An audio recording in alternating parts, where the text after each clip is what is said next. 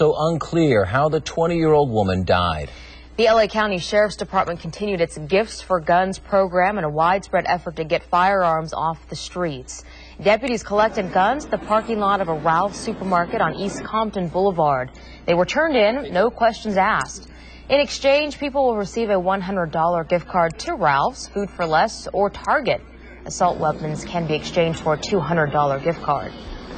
We're here because we want safer streets here in the city of Compton and throughout the Second Supervisorial District. The County of Los Angeles ought to be able to enjoy this holiday season in safety. Earlier this week, deputies held a two-day Gifts for Guns event in Lenox.